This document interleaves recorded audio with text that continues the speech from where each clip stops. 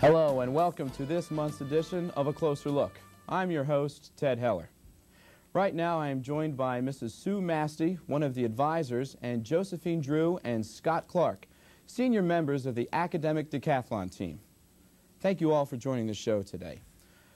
Sue, my first question would be, what is the academic decathlon team? Well, the academic decathlon team is made up of 10 events. There's a super quiz, which varies from year to year. There's a social studies component. There's a math component. There's a science component. There's an English component. There's an art component. There's a language and literature. There's I'm losing count here. Mm-hmm. There's a speech essay, and an interview. Thanks, guys. Mm-hmm. And then they compete. They take tests, and they compete against other schools and ultimately other states. Okay. Josephine, why are you intrigued by this? What makes you become a member? I like decathlon because of the learning that it fosters, the chance to further explore both interests that I wouldn't normally have time for and interests that I never realized were interesting. And the thing that keeps me going is the people that are there. It's really neat, the people on the team and the people that you meet when you go out of state. Scott, what about yourself? It's a similar answer to Josephine's. The people that you meet are all people with curious and inquisitive minds, and they work very hard to learn as much as possible, and they have a love for that learning, and you get to share that with them, and you get to be a part of that too. And it's like going to school over again, but it's on your own time and your own terms, and you learn as much or as little as you want, and then you get to use it for competition and stuff. So that's what you enjoy about it. Are there tryouts for the academic decathlon team? To some extent, yes. We take the students through an interview process to assess their level of interest and their level of commitment. During the fall, we have scrimmages with local teams, and in those scrimmages, the students take tests. Do all high schools have a Not team? all high schools. Okay. No, there's about 8 high schools in Montgomery County. Mm-hmm. There's 40 high schools in the state of Pennsylvania. And as a result of the scrimmages in the fall, then we usually try and determine our team, and we narrow it down. We'll take, in the fall, as many kids that are basically interested to those scrimmages, and then determine our team on the basis of the results from the scrimmages. How many are on the team? There are 9 competing members on the team. We've had a flex of another 2 or 3 members in and out, that some students competed at the regional level, and then we had a different group of students competing at the state level. But there are 3 categories. There is the honors category, which is made up of students with a 7.5 average or higher. There's the scholastic category, which is made up of 3.0s to 3.7s. And then there's the varsity category, which is under a 3.0. And then there's 3 students in each one of those categories. This is all high school students? It's just high school. Well, it's 9th, 10th, 11th, and 12th. We find, however, that 11th and 12th graders tend to do a little bit better on these because they've had the coursework. For instance, the math. But so anyways, Josephine will just compete against other students who have 4.0s. Scott, on the other hand, will compete against students that are in the 3.0 to the 3.7 category. Okay. The real challenge is finding students who are willing to study the materials and learn the materials, and that have less than a 3.0 average. Okay. And it could be anywhere in that range. So it's interesting. How do you prepare for that, Josephine? We study a lot. On your own, or do you have other teachers help you along, or is it studying on your own? We study on our own a lot, but we have teachers such as Mrs. Kinsey help us with speech. Our coaches do a lot with interview. Essay just kind of gets in there somewhere, and we have team meetings to help us study certain things and to kind of maintain cohesiveness. Scott, how do you prepare?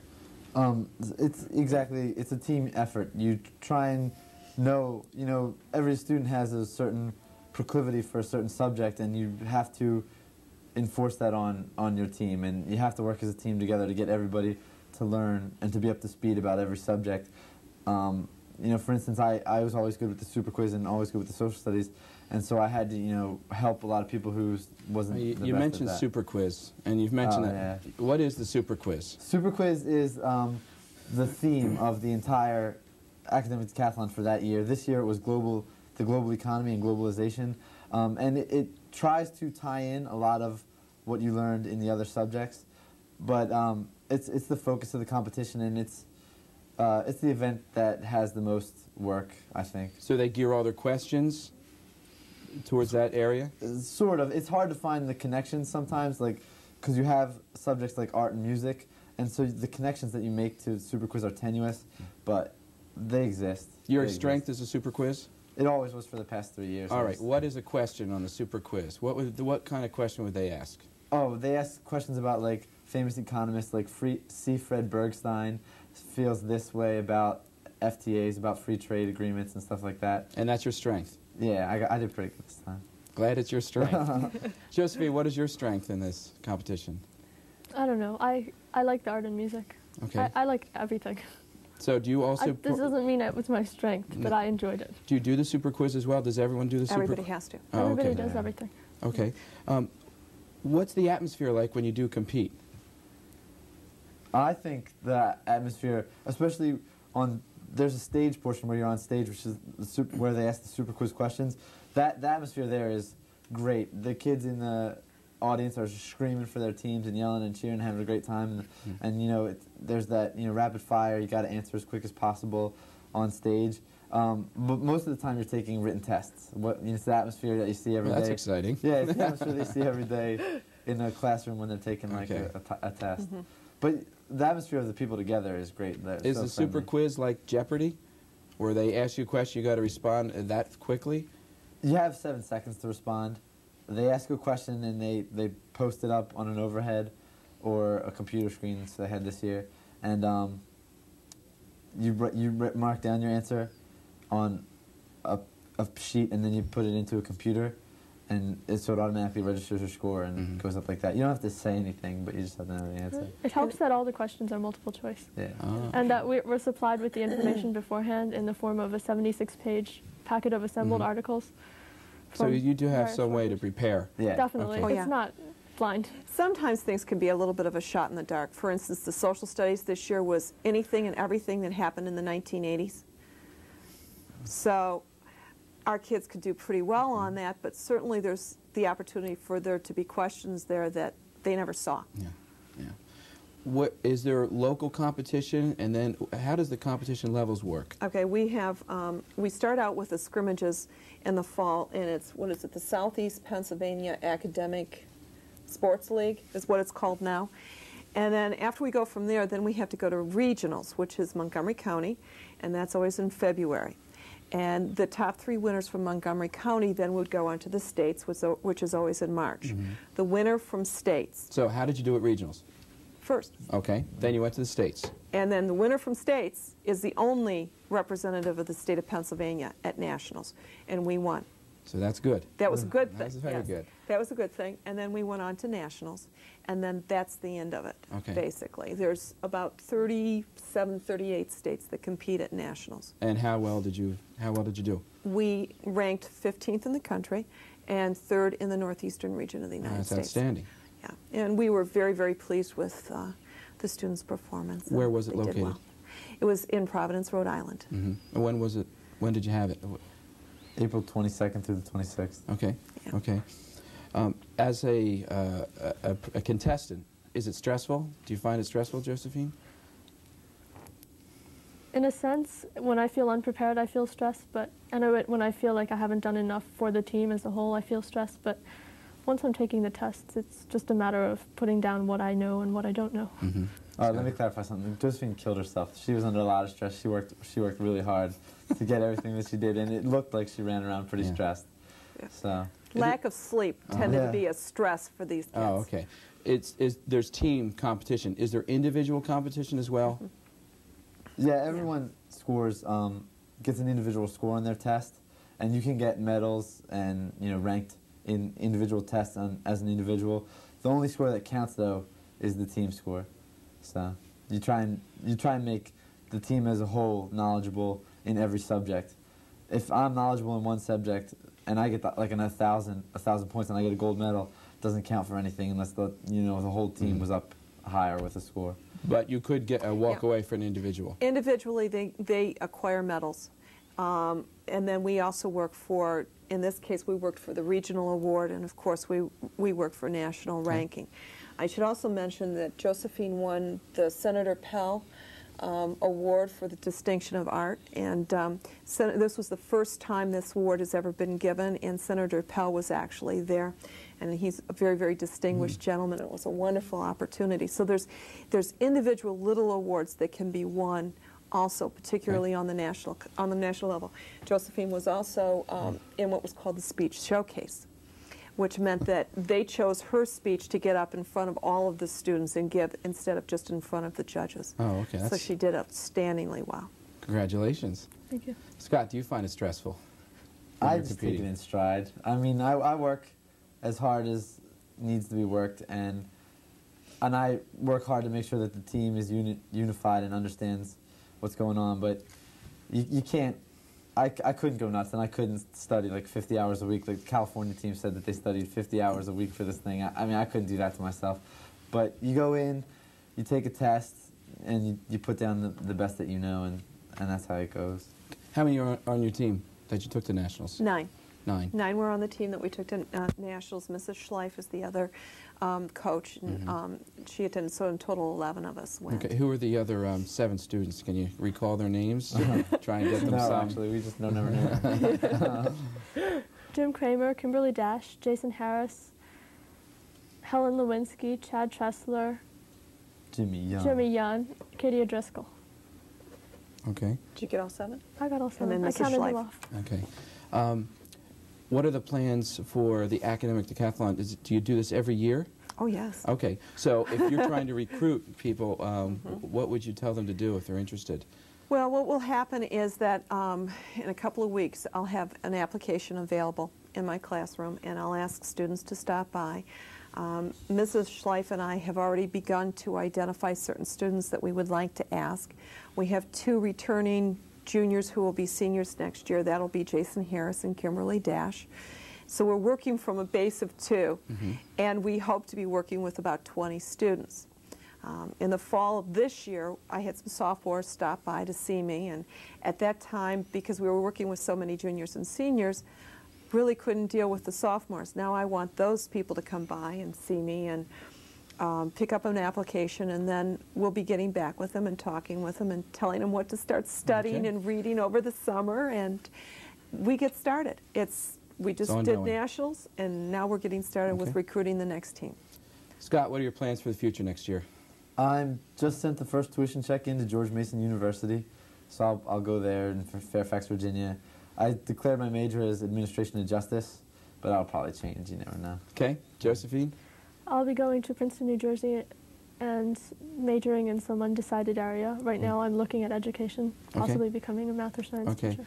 Now, the question I'm supposed to ask that everyone's talking about, you scored a perfect 1600 on your SATs. I'm kind of going off the topic here. You scored a 1600 as a sophomore? Freshman. A freshman. Then you took it again. You got another 1600. The question is, why did you take it again?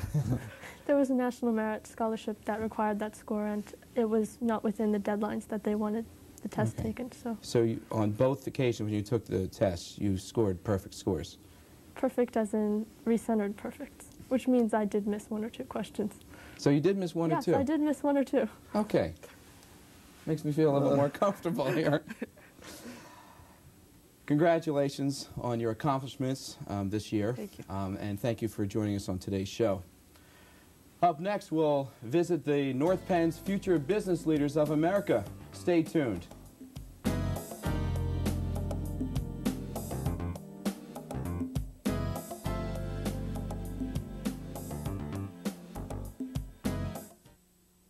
crayon box that talked.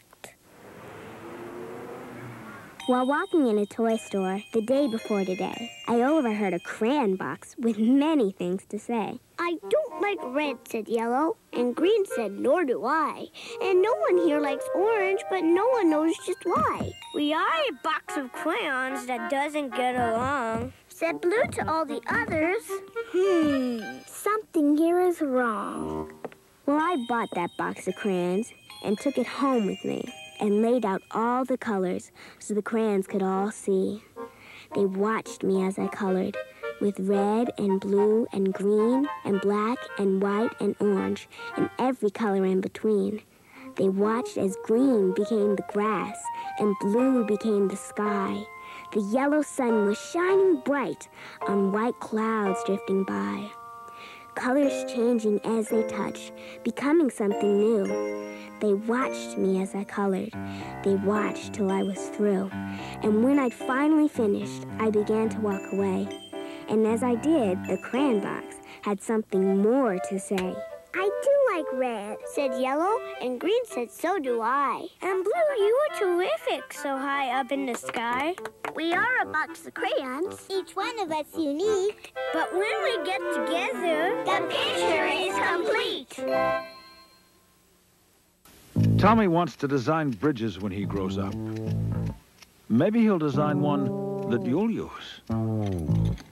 Now, would you like this free booklet of simple ways you can help improve his education? Call 1-800-96-PROMISE. Billy wants to work on airplanes when he grows up. Maybe one that you'll fly in. Now, would you like this free booklet of simple ways you can help improve his education? Call 1-800-96-PROMISE.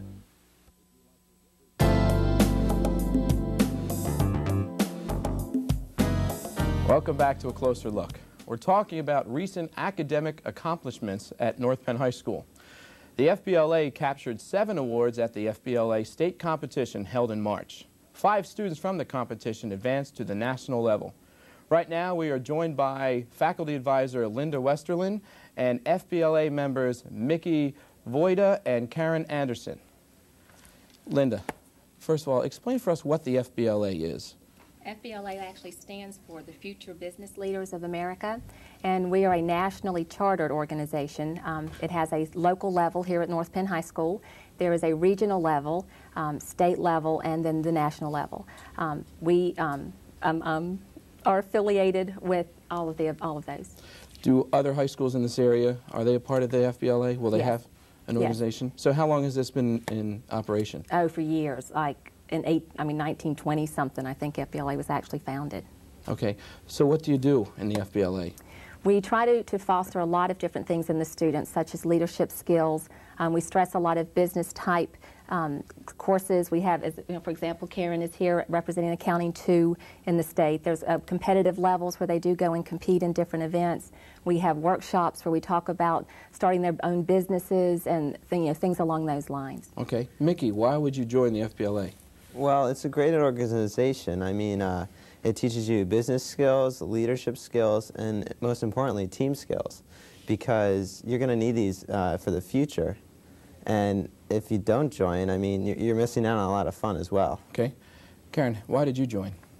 I think it'll help me prepare for the future in the business world, and going to workshops and learning about leadership will definitely be a big help in the future. How many people are involved in the FBLA? Right now we have about 100 members here at North Penn. Pennsylvania is one of the largest states. We have a membership of over 10,000. 100 in North Penn High School? Yes. Can you do it at the middle school level at all, or you have to be a member at the high school? Right, we have to be a member at the high school now. There is a middle school level that we don't have at North Penn, but we are trying to get that enacted, if not for next year, possibly the year after. Okay. So how does someone become, how do you sign up to be in the FBLA? At the activities fair, we put out a table and a sheet, and the students that are interested can sign there, and then we send them notices through the school mail to try to get them involved. There is a dues involved. We pay, it's $10 for the students to join, 6 goes to nationals and 4 goes to the state. And that's the only method of making money that the national FBLA does. So the entire conferences and everything are funded by the student dues. And once they've paid their dues and start attending meetings, then they can be put on our roster. Okay, so what do you do as FBLA? Is there something in particular you do here at North Penn High School? Are you in charge of something? We run the school store. That's probably one of our major requirements, because that's a daily occurrence. We're open every day. Now, Karen, Mickey, do you work at the school store at all? Yes, I work there almost all the time. Okay. Okay. Karen, do you? No, I'm not able to. Okay, so you have to put in a certain amount of hours, or? Well, that's optional. Students that are interested in working in the store can. If they're not interested, they don't have to. Okay. If you're an officer in FBLA, then I do, kind of encourage them to run in the store, work in the store, because that is where the money comes from that then funds the activities that we do. So with all the monies you make at the school store, where do you put it into then? It goes into the FBLA account. A lot of it does have to go to, pay the operating expenses of the store to keep the store running. But then if there's conferences that we can attend, a lot of times we try to, if we don't get to pay the entire amount for the student, then they pay a much lesser amount to attend the different conferences. Mickey, what's your strength in the FBLA? What do you do in the FBLA? Well, for this year, 1997-98, I was president, and I had to help run the meetings and help run the store. So I'm kind of Now you're a junior, organized. and you're the Yeah. president. So Yeah. are you coming back next year as a president? No, next year I'll be the treasurer, Okay. as well as state treasurer. At the state level, not just at North Penn High School's That's level. correct, yes. Okay. Okay. And I just got to keep organization up, because that's one of the main things that you need to do in a club like FBLA. Okay. Karen, what is your role in the FBLA? Well, I was interested in the competitions for FBLA. I took the Accounting 2 test at the regional and state level, and now I'll be going to the nationals. Okay. So Linda, this competition, where do they have local competitions and then you advance if you get to a certain score? How do you move on? Yes, exactly. That's one of the things. A lot of the students, as Mickey had mentioned, some will go into different areas, and Karen was more interested in the competitions. Some students are more interested in working in the store, so they can usually find their niche in the club. But with the competitions, I'm allowed to take 3 students from North Penn High School to the regional competition. So if I have more than 3 that are interested, then we have to do a runoff type test here. If it's regional, is it just Pennsylvania you're talking about? The Regional's even smaller than Pennsylvania. Okay. Pennsylvania actually has 28 regions. We have surrounding schools like Hatboro, Horsham, Cheltenham, Wissahickon. A lot of those schools are in our region, and we test at Montgomery County Community College. The students, we leave school around noon, and they're there until about 5:30 or 6. So Mickey, you would be tested in this competition? Yeah, this year I competed in business calculations. I came in 2nd at regionals. Okay, what is a question on the test like? What are we looking for? It depends. Like, I took business calculations, and some of them are pretty simple math problems, like multiply this by this, but some of them are compound interest, and you got to use some analysis and calculus in it. Okay. And Karen, what's your specialty again? Accounting 2. Okay, so you would also go on to the regional level. You went to the regional level? Okay. Linda, what happens then once you go beyond regionals? After regionals, 1st, 2nd, and 3rd place from the region in each category can progress to states. And if they win 1st or 2nd at states, then they can go to the nationals. Okay. So did anyone go on from regionals to state level? Yes, I took 18 students. We actually had 11 that were testing. And out of that group, I had 6 that actually qualified to go on to nationals. One was Mickey, who won the state officer position. Then I have Karen, who placed 1st in Accounting 2 in the state. Great. I have 3 boys that did a business plan competition. It was a team event.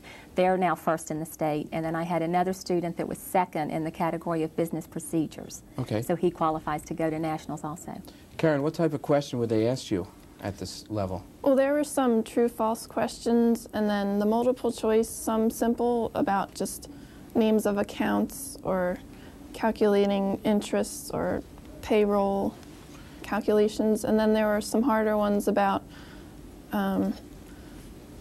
like financial problems that a business might have, inventories. Are the competitions, when you have a competition, do you go up against other schools, or you go up against one-on-one, or is it all the schools all at once? Well, I'll do this one. Yeah. Yeah, all the people who are competing in it, they all take the same test, and it's usually 60 or 100 questions, and you get an hour to do it. And then So is there any cheering on the sides, or is it just... Nah, it's quiet time. It's quiet, okay. Okay. There were actually 89 students that competed in Karen's category. So it wasn't, just a small group. It was a pretty large group from across the entire state of Pennsylvania. And we're going on from the state level, then we're going to the national level. Yes, we are. And Karen, you're going to the national level? Yes. Okay, what do you, where does this go? Where is the nationals held at? It's in Orlando, Florida. So Nice place. we'll be there for a few Nice place days. to have nationals. Yeah, it's good. Disney Okay. World. Disney World? Yeah. Okay. Karen, what are your plans for the future? I'm planning to go to Northeastern University next year, which is in Boston.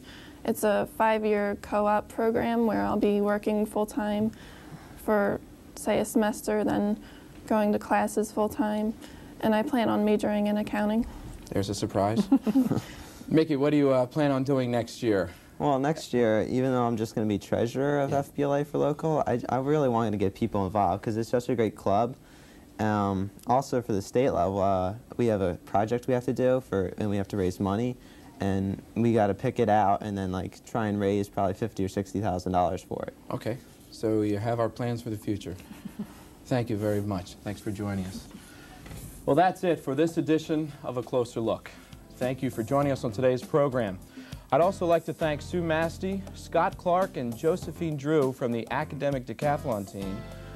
For North Penn Television, I'm Ted Heller. We'll see you next time on A Closer Look.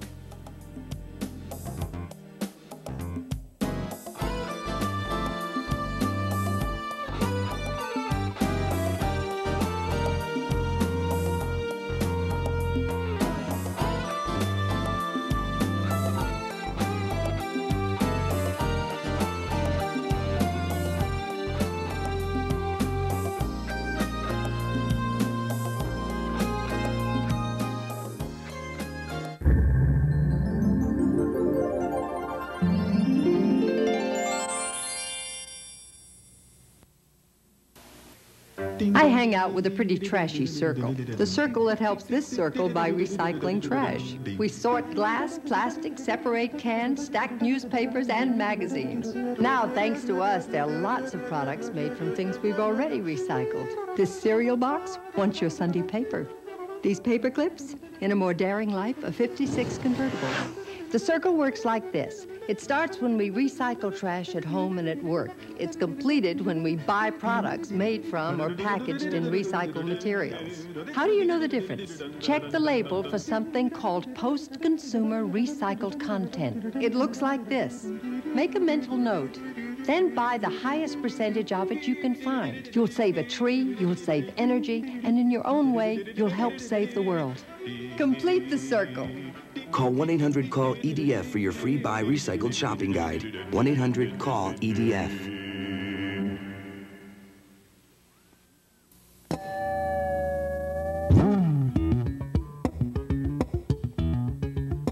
Music is a way of learning, integrating all disciplines of education, creating a learning environment where children want to learn.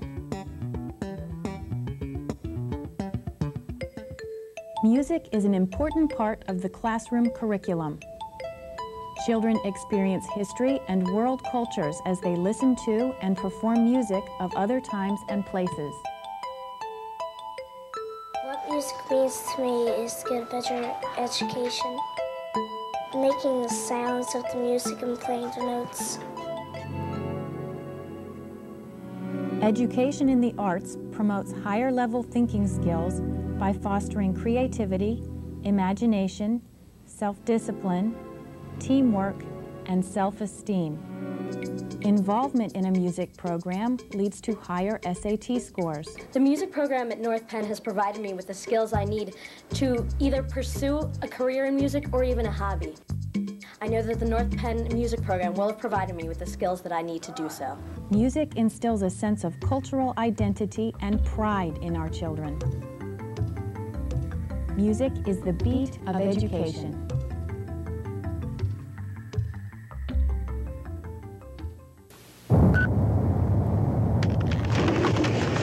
If you're not recycling, you're throwing it all away.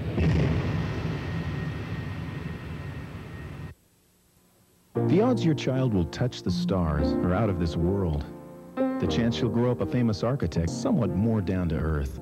But the chances are more than 1 in 4 your baby isn't fully protected against childhood diseases. Keep his baby shots on schedule. Ask your doctor at every visit. Give him the chance to be whatever he wants, even a rock star. Even if you're sure, ask again.